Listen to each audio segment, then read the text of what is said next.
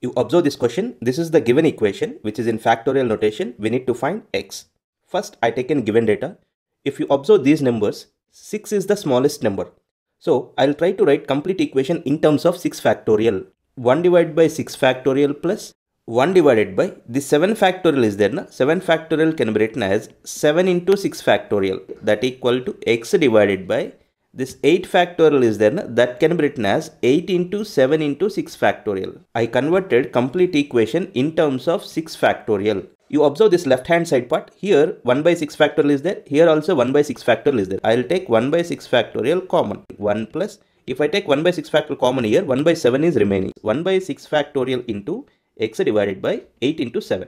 Now you see this 1 by 6 factorial, 1 by 6 factorial will get cancelled. If I simplify this, what I will get? 8 by 7 equal to x divided by 8 into 7. The 7 will get cancelled. What is x from this? 8 8s are 64.